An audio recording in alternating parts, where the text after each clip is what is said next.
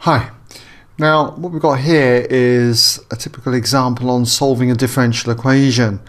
So if you haven't done this already, why not pause the video, have a go, come back when ready, and you can check your work solution with mine. Okay, welcome back if you had a go. Let's see how you got on. Well, first of all, what I'm going to do is just write down the differential equation that we're given. So we've got dy by dx then equals 3 divided by y times cosine squared or cos squared x.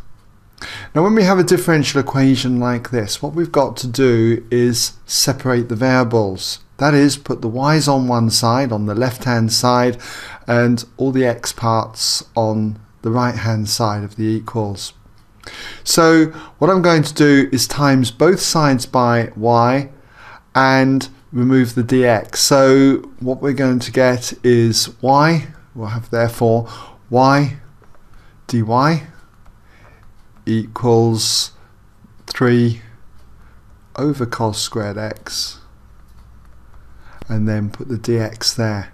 And then what we must do is then integrate both sides. Okay, so we just rearrange it to that in the one line.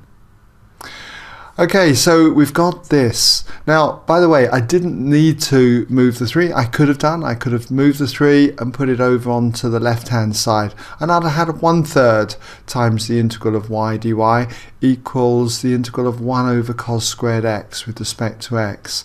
It doesn't matter, but I prefer to have constants on the top here, okay, rather than create fractions. But that, as I say, is totally up to you. Now, next step is to try and think about how we're going to integrate these two. Well, this is okay to integrate. This will be y squared over 2. But for this one here, see this as 3 times 1 over cos squared x. And 1 over cos squared x is the same as sec squared x. So therefore, I can rewrite this as the integral of y with respect to y equals the integral of 3 times 1 over cos squared x, 3 times sec squared x. I can take the 3 as well out the front of the integral. Again, I don't have to do that, but it always pays generally to pull a constant out the front of an integral.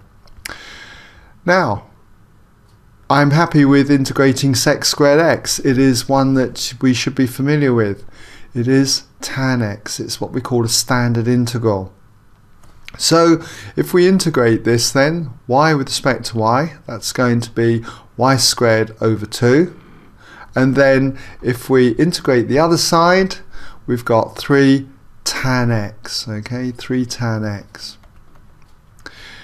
Now, normally we'd put a constant for each of these integrals. Let's imagine we had a constant for this one, constant for this side. If we took this constant away from the constant over this side, we'd get another constant. Let's call it plus c. You don't have to have plus c this side, you can have plus c here. I often get lots of people saying to me, writing to me saying, why haven't I got a plus c on this side? Why did I put it on this side? It doesn't matter, okay? So why not work it through with the plus c on this side? You should eventually get the same answer. Okay, well, we need to work out what this constant is, and what I'm going to do is carry on down here. We'll call this equation 1, because what we know is that we have this condition here. We're given that y equals 2 at x equals pi upon 4. So we can say that when x equals pi upon 4, y equals 2. And what we can do with these two values is substitute them into this equation, sub them into equation 1. Okay, so what we would have then is for y, we've got y squared, which is 2 squared, and that's going to be divided by the 2 here, and it equals 3 times the tangent of whatever x was, tan of pi upon 4. Now this is not in degrees, okay? Again, I'm often asked, how do you know it's in degrees or radians? Generally, if this says degrees, then it's in degrees, but pi upon 4, there's no degree sign here, so it's in radians. And generally also, if you've got pi given, that's a clue to it being in radians. So 3 tan pi upon 4 plus c. Now, do we know what the tan of pi upon 4 radians are? Pi upon 4 in degrees, pi upon 4 radians is the same as 45 degrees. Tan of 45 degrees is 1. So when we get here, this will be just simply 3. 3 times 1 is 3. Here we've got 4 divided by 2, so that's therefore 2. And as I said earlier, this is going to be 3 times 1, which is 3, and then we've got plus c. And from here, it follows that if we take 3 from both sides, c equals 2 take 3, which is minus 1. And what we do now is we substitute this back into equation 1.